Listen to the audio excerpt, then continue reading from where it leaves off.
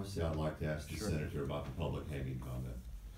We put out a statement yesterday, and we stand by that statement. Could you expand on it then, why you said it, what you meant by it, and why people in the state should not see it as offensive?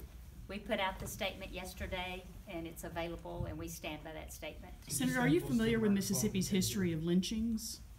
I put out a statement yesterday, and that's all I'm gonna say about it. Governor You Phil mentioned Bryant. that it shouldn't be viewed with a negative connotation. Could you at least I explain put out a how it statement could be positive? yesterday, and we stand by the statement, and that's all I'm going to say about it. Is that phrasing in your everyday lingo, in your vocabulary? Do you use I that put out a phrase? statement yesterday.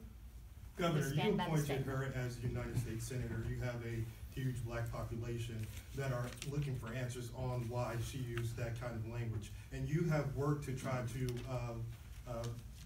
make it known that Mississippi no longer has that past. When you're hearing her say, I put out a statement yesterday, and that's all I have to say I about think it. she What do you is, say? she's certainly addressing the fact that she has put out a statement. I can tell you all of us in public life have said things on occasion that we could have phrased better. When you make as many speeches as we do in public life, that does occur. But I know this woman and I know her heart. I knew it when I appointed her, I know it now. She meant no offense by that statement. There was nothing in her heart of ill will.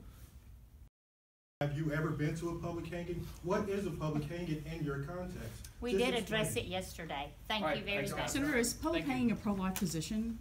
We did Thank you, address guys. it yesterday. Thank you. Thanks, guys.